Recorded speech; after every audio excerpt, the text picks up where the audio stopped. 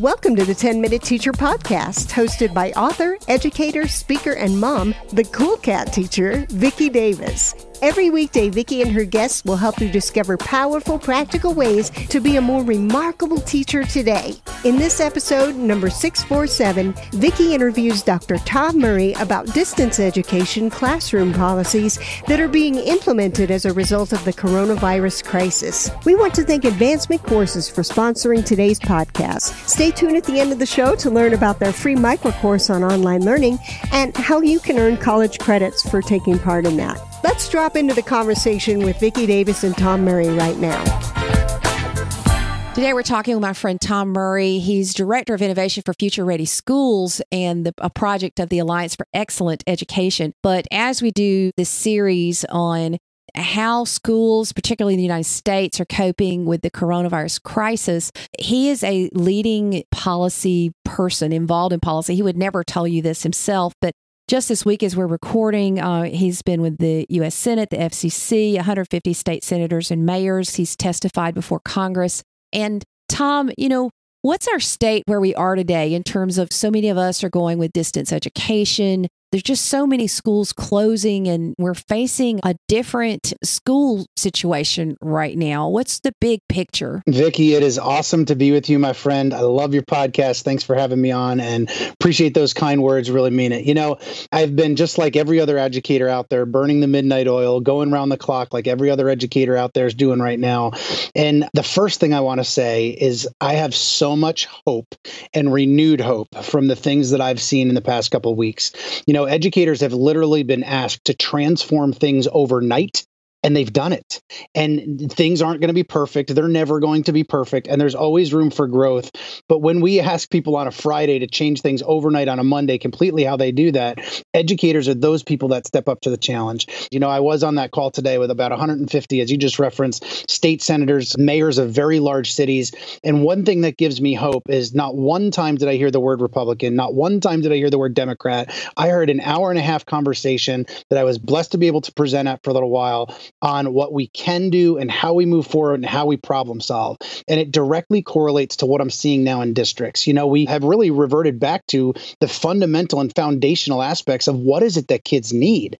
And so to see superintendents working side by side with cafeteria workers and kitchen staff, feeding hundreds, if not thousands of people in a given day, it gives me such hope. And at a time like this, it is so easy to point the finger and say, well, if that person would just, or the president would just, or this person would just.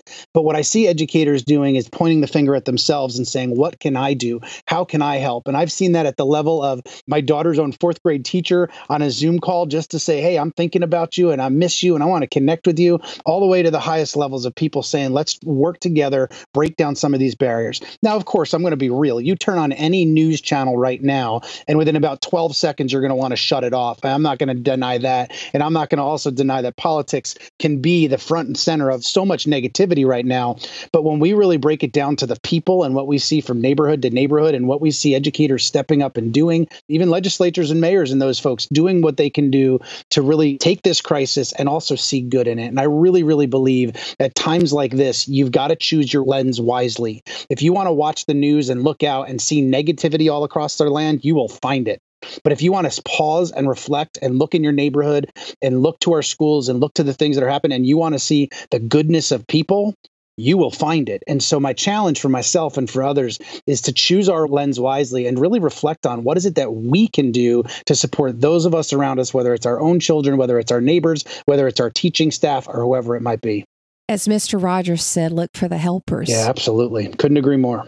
And there are a lot out there, but we've also got a lot of challenges. What are the things that you and the policymakers that you advise are wrestling with right now, besides the obvious health issues? Yeah, so I'll take one of those quick examples. One of the things we've worked on actually for a long time around Future Ready Schools is this idea of equity and access. A couple of years ago, the Pew Research Center did one of the largest studies on how many families in our country don't have internet access at home.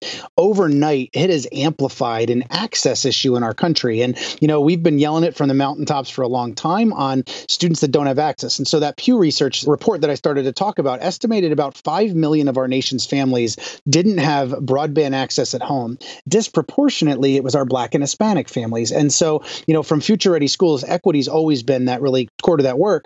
But if I'm in a district right now doing a lot of virtual aspects of things, but I've got students at home that can't physically do what I'm doing, we've got a problem.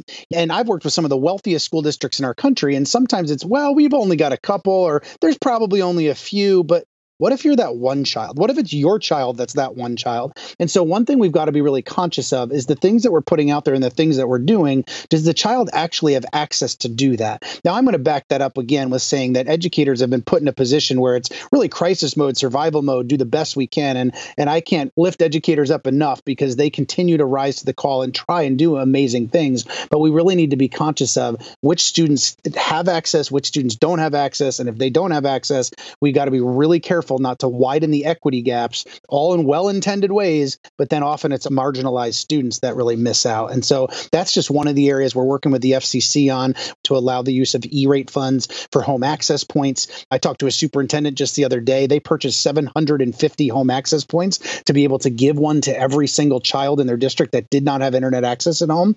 And what we're working on federally is to really push the FCC to be able to say, hey, let's take the rules of E-rate and say they can also use it for home access points, so that those districts that are trying to fund that currently, sustainability with those types of things, you pay monthly retainers. It's not like a one-time fee, but you're paying monthly for those kinds of things, and they can be real budget busters. And so that's just one of the areas that we're working on really to support our students and teachers as well.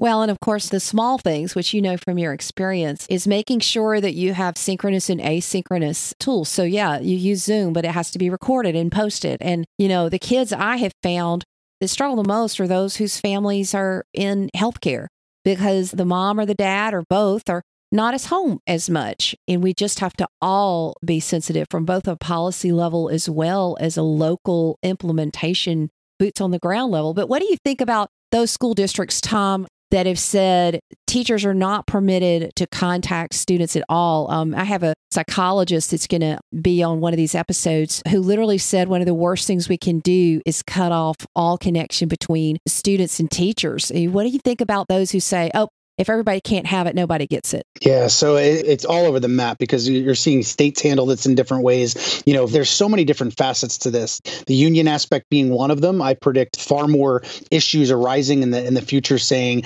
our teachers don't have the preparedness for this. They don't have the professional development for this. This is outside of our teacher contract. When I was in a district, we had created a virtual school inside of our public school, K-12, and a couple pieces maybe to help educators think through it. Number one is I will honestly say it took us 3 years to get to the point where I was really comfortable with the high quality teaching and learning.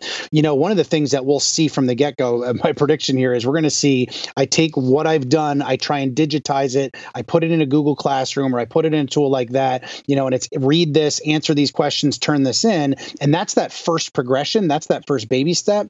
The difficulty is there's really no teaching there. It more becomes busy work or assignments. And that's a first step. That's a first level. But at the end of the day, you're going to get very low level teaching and learning. But when we think about digital learning or virtual learning in this regard, it's not just taking what we've always done, putting it in Google Classroom and saying that we're there. It is much harder to teach 30 students in a virtual class than it is being able to stand in front of them. There's times where you have to do things 30 individual times trying to work through with each student versus being able to say it in a classroom and walk up and down a row or those kinds of things. So if I were to have some recommendations for teachers right now, number one, it would be communicate really, really well. It is drastically different right now for my fourth grader, Paisley, who's pretty independent and she can get her work from her teacher and she logs on and she's off and running. But I will tell you what, having a kindergartner at home, if one of us is not sitting side by side with him, it's really difficult. So the part that you were talking about, even access from a parent end, is so true, even in our world here. But communicating well with families and communicating with students, what's expected, hey, here's things you can work on if you're interested. I'd also encourage teachers to fail forward. Now is the time. Just give it a try. And I I think we're seeing a lot of grace out there, a lot of people saying, and even on things like Facebook and social media, parent to parent saying, look, like teachers are trying, they're working hard. Let's give them all the grace in the world right now to just keep trying and encouragement. And so fail forward. Now is the time. If we can't try something now, we never will. But I will say we can't forget about privacy in this mix either. Privacy doesn't go out the window. It actually gets maximized. It's something I work with Senate and Congress on. So yes, we can put things online. Yes, we can use different video chats. But one thing we've got to be careful of, here's one of the things that I'm seeing is the moment we hit record and students are involved in it, if we don't have parent permission, we could get ourselves into trouble. So let me give one quick resource. It's the Future of Privacy Forum, fpf.org, an incredible organization I work with. Encourage you to check that out. Two other pieces that I'll say real quick, and then back over to you, Vicki. When I think about moving to some of this online, be authentic in the work, be real in the work. My daughter, I watched her get so excited the other day simply because my daughter's fourth grade teacher took her essay that she had written and just posted some notes and some encouragement, and it was just really authentic and just for her. And it made her day. Like, I can't believe Mrs. R did this. And so just be authentic in that work and be real.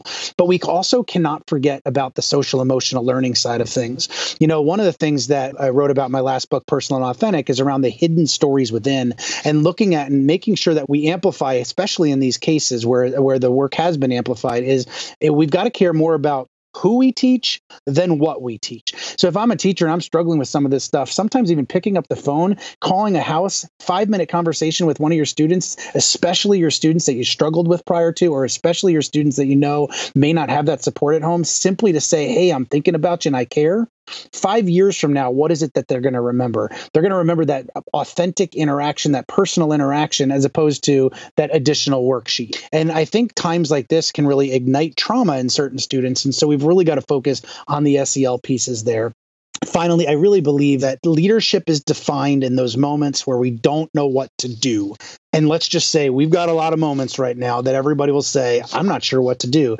Every one of these challenges we're facing is an absolute opportunity to lead. And I know educators are up to that challenge, but doing whatever it takes for kids does not mean that we run over ourselves in the process. Make sure to take care of yourself in the process. So make sure to breathe, make sure to take that breath, make sure to connect with other people, ask for help when needed. And thank you for what you do every single day. Well, Tom, you've given us so much to think about and a lot of resources. And, you know, there are a lot of us out here sharing and trying to encourage. There's a term that Silicon Valley uses, agile software development, and it's a very lean, mean, fast-moving machine. And in many ways, that's what all of our schools are becoming. We're having to innovate. We're having to work together. And you can't press pause and wait till it's over to lead. You have to lead through it. You can't be pulled out of it. There are some things that you just have to experience and be part of.